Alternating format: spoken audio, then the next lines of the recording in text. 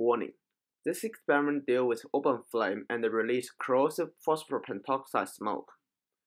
This reaction must be carried out in a fume hood or outdoor. In this video, we are going to make phosphoric acid by burning elemental phosphorus. Okay, let's skip all those chit-chat this time and jump right into the important part. The setup here is pretty straightforward. I have a pump here that is connected to various tubes to suck the smoke that will be generated by the reaction over here into the straight-neck round bottom flask. I will explain the detail just in a second. Okay, first off, 100 ml of distilled water was added into the flask, and the joints are greased to obtain a better suction. I load about 20 grams of red phosphor into the candle holder I got from Kmart. Okay, before anyone yelled at me for wasting precious red phosphorus like this, hear me out on this. The red phosphorus which is about to burn in this reaction was heavily contaminated during the time that I was away from my studio. Apparently, it was oxidized for some reason, and the product of which absorbed the moisture from the air, and essentially it was making phosphoric acid by itself. As you can see, the red phosphor in the bag became very wet. Well, I would have spent some effort to purify it if this is all I have left, but I have loads of them. So I think I might as well just help finish what the nature has started. I hope this explains my seemingly outrageous action. Okay, now it's a good idea to turn on the pump, see if this apparatus works at all. What this setup does is to create a low pressure zone inside of the flask. To compensate the differences in pressure, the air outside of the flask will rush into this funnel here, along with the smoke that will be generated in this reaction, and traveling through the pipe and end up in the flask.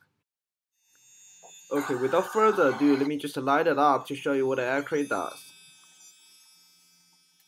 There are two reactions happening simultaneously. First off, the red phosphorus is reacting with oxygen from the air and produce phosphoric pentoxide, which is the white smoke as you see here. And meanwhile, the phosphoric pentoxide from the previous reaction is now reacting with water to give us the desired product, phosphoric acid.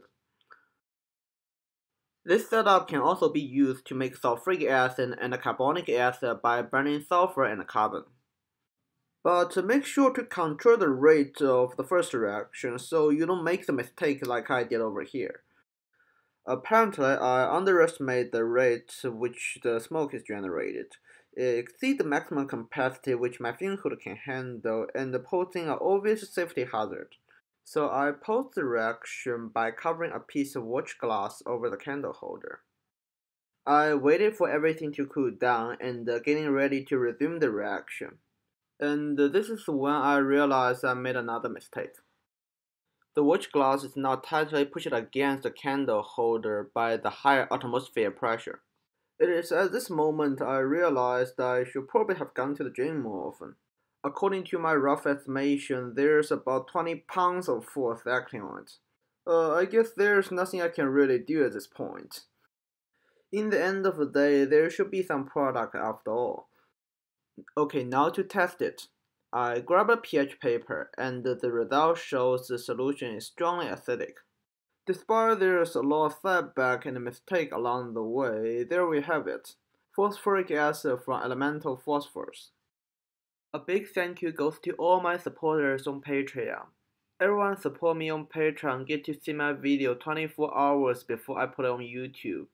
Anyone support me with $3 or more will have their name listed as you see here. I really appreciate any of your support.